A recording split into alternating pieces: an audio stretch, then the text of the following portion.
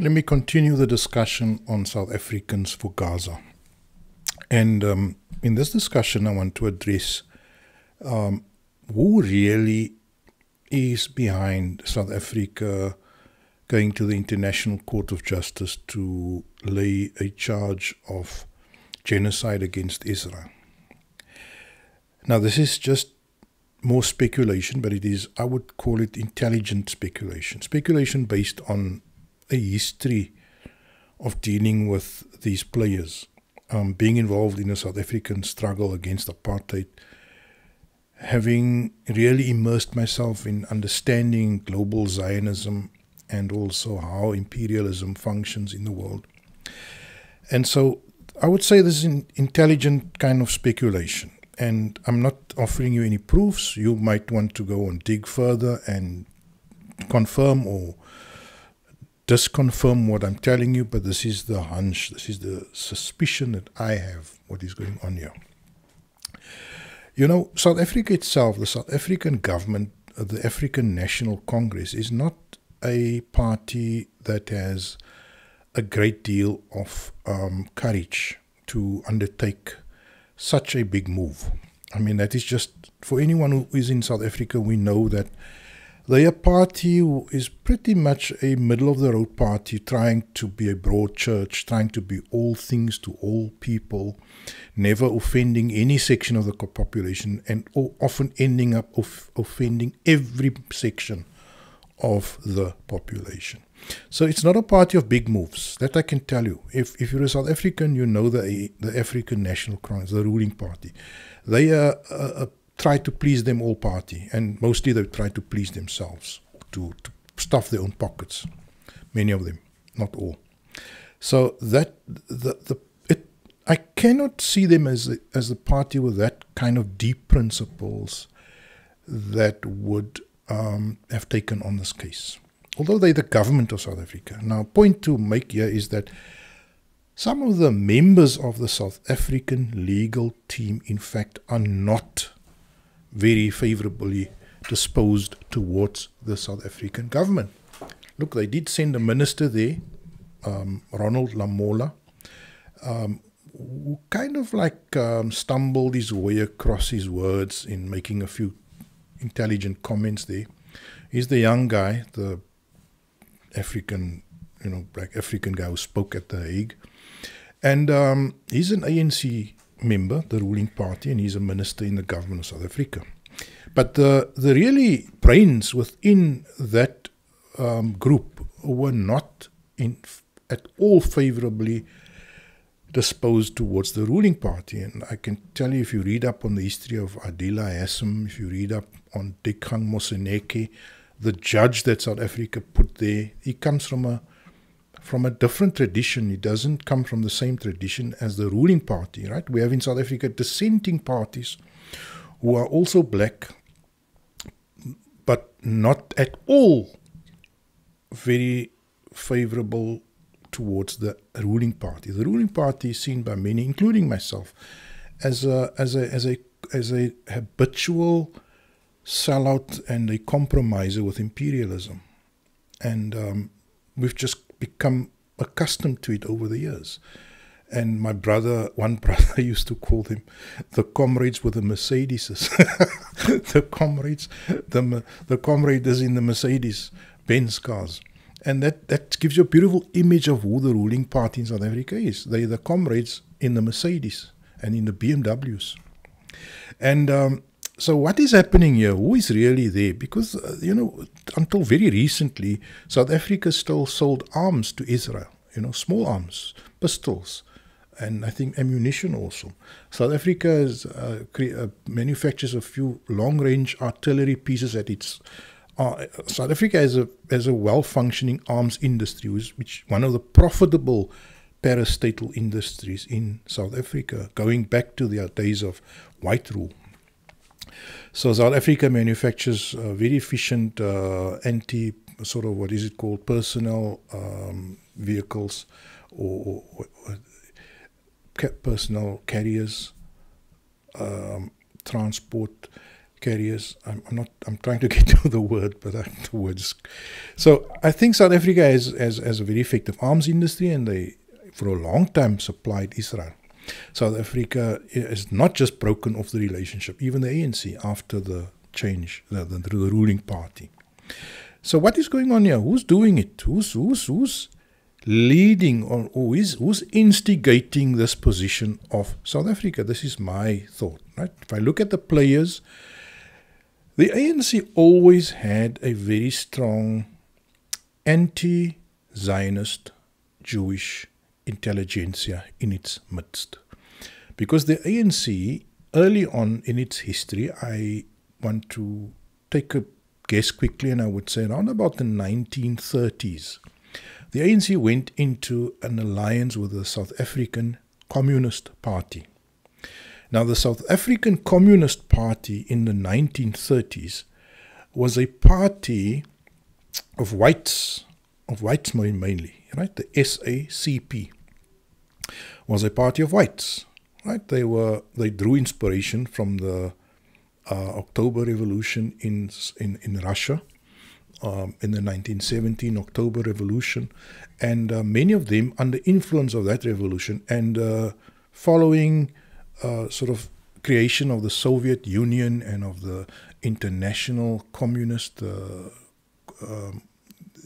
conferences that were held in Europe, many of them became activists in South Africa, but they were whites. They were traditionally whites, and quite a large number of them were Jewish.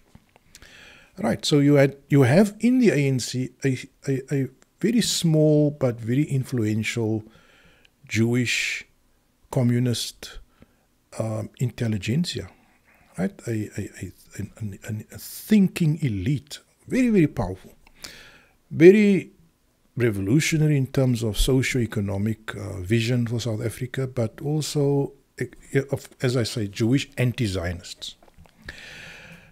Here's my guess, and obviously there is a global anti-Zionist Jewish network. There is a growing anti-Zionist Jewish global fraternity, which I have a great deal of respect for.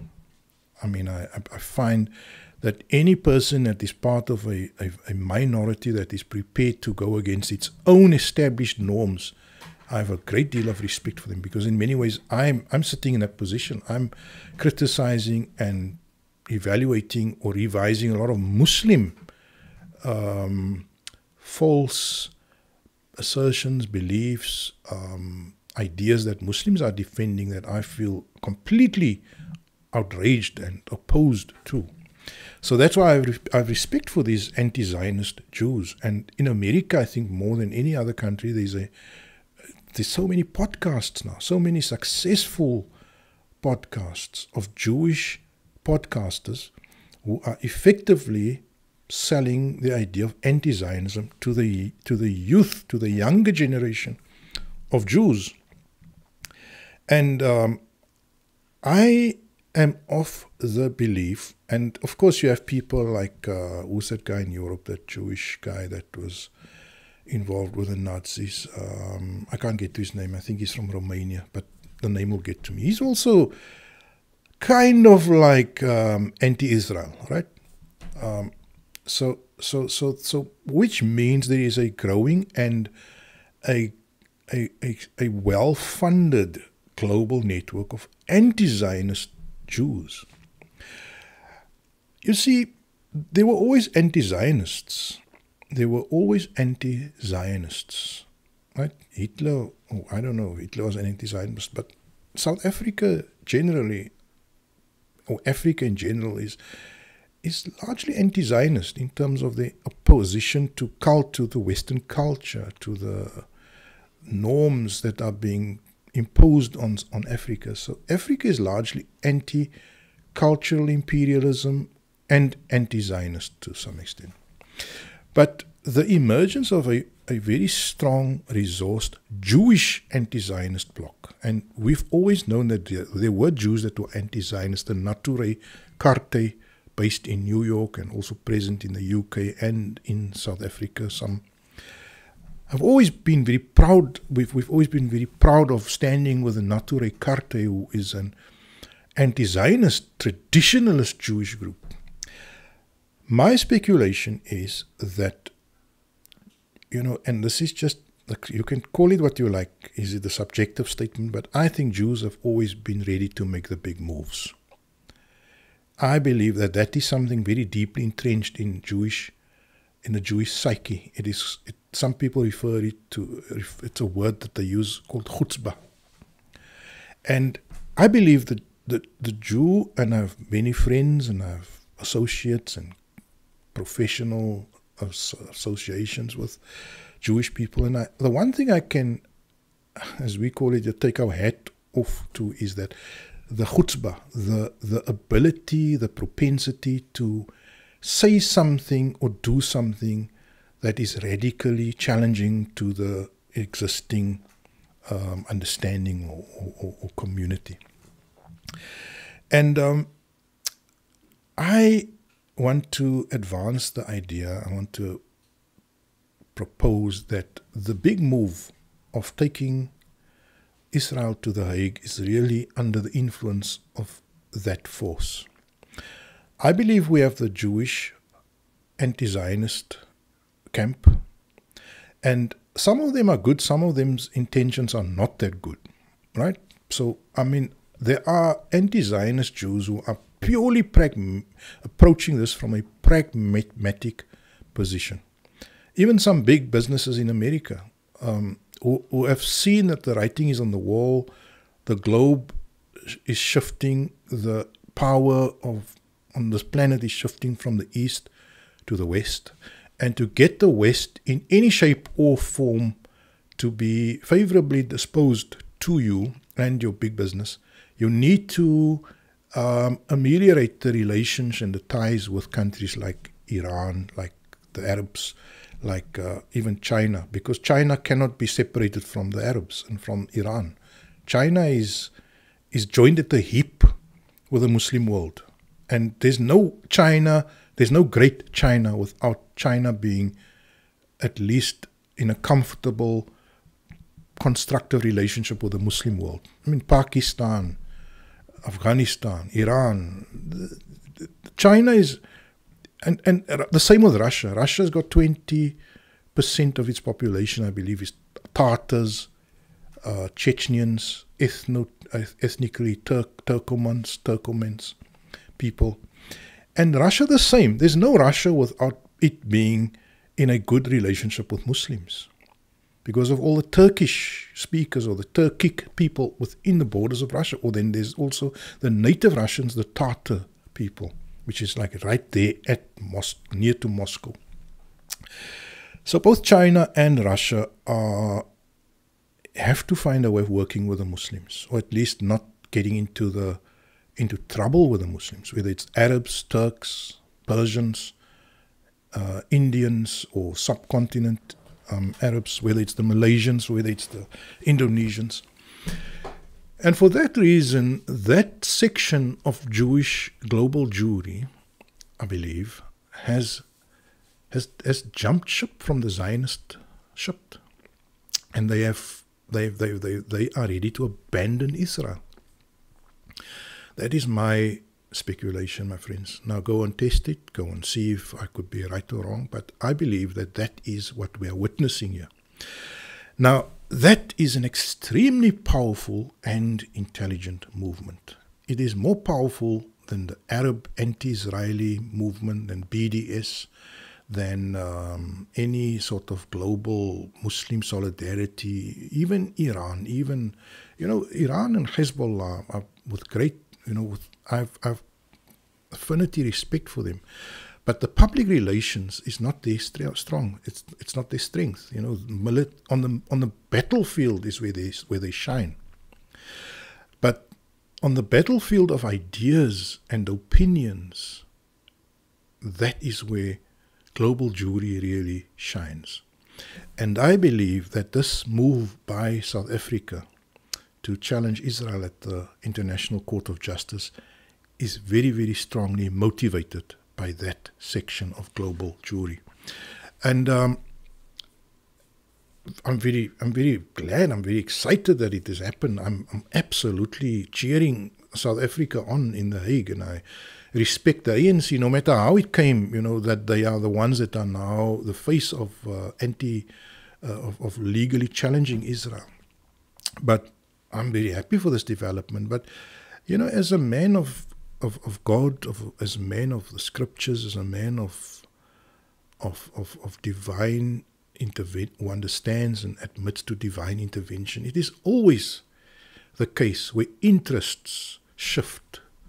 And when global interests shift, that the evil or that the enemy becomes marginalized.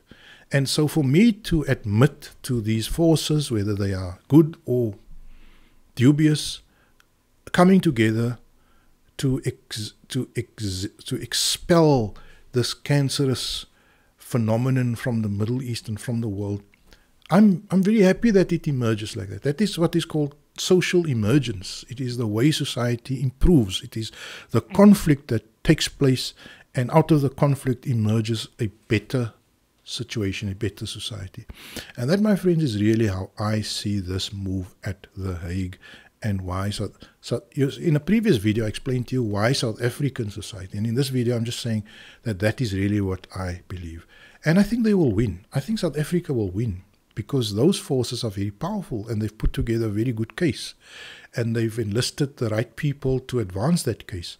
And I think it is the first real nail in the coffin of Zionist Israel.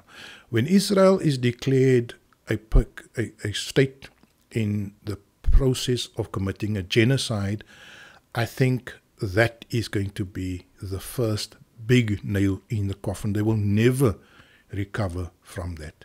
And they are touched by history, or they are tapped on the shoulder by history to enter the garbage bin of history. That is what I honestly believe. And we will see an emergence of an anti-Zionist Judaism in the next few decades. Judaism, I think, will survive. It will survive. It must survive. It survived for 4,000 years. It's a community that has got very, very powerful, strong, ingrained values and principles. But I believe they would have cleansed themselves of the scourge in the next few decades.